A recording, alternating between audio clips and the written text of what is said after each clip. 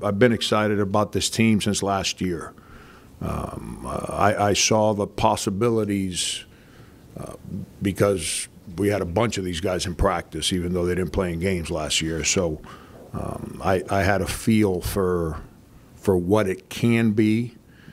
We've had I can't remember, it might be the first summer where our roster was intact, where I wasn't running around trying to recruit somebody for a scholarship. Our roster was intact all summer.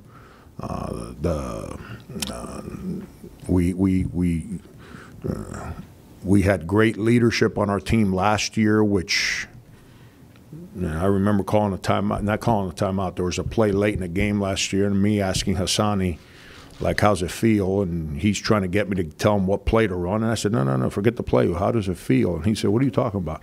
I said, how does it feel to finally listen and be a good teammate and good things happen for you as a player? And he just started laughing. And he went and called his own play.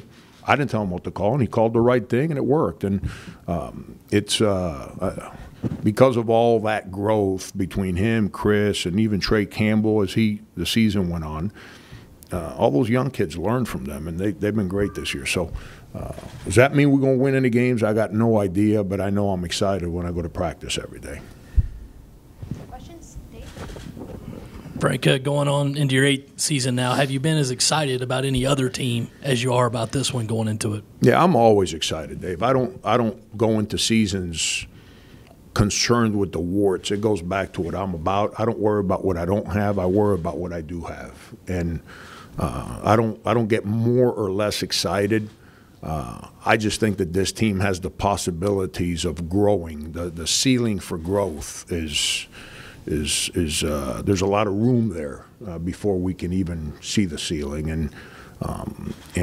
So the excitement, the enthusiasm for me never changes. It doesn't change. I don't care what the situation.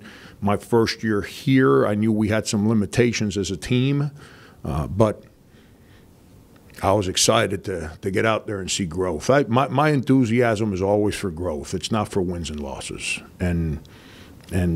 So I'm revved up and ready to go. And because I didn't have to, and this is the truth about the business, I didn't have to exert countless hours of travel and energy on our roster in the summer.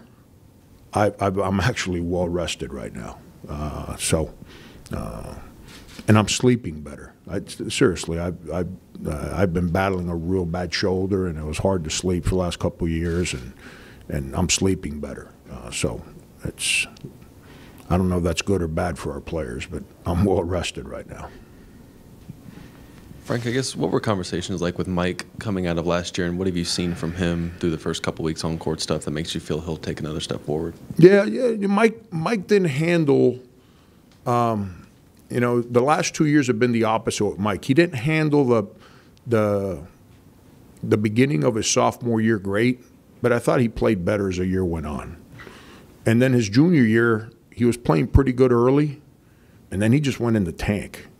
And Mike's biggest obstacle is self-confidence.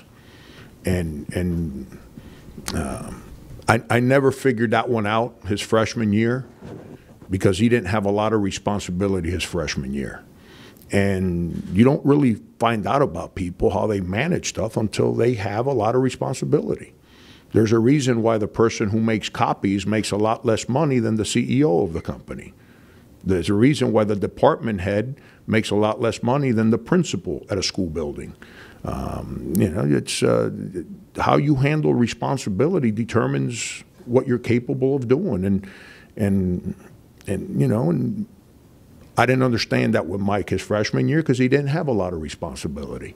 I've tried to figure that out the last 2 years, and he's in a much better place. He's actually, I'm not going to say it because I know what I'm going to jinx myself and our team, but he's doing some things on the court that he's never done since he's been here, and that's a good thing.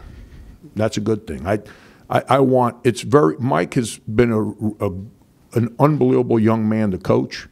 He's been an incredible representative of our program, who he is. every day in that practice, in the community, in the classroom. The times you guys have interviewed him, the way he speaks, he deserves to have a real good senior year. And I'm excited to help him so it can be the best that it can possibly be.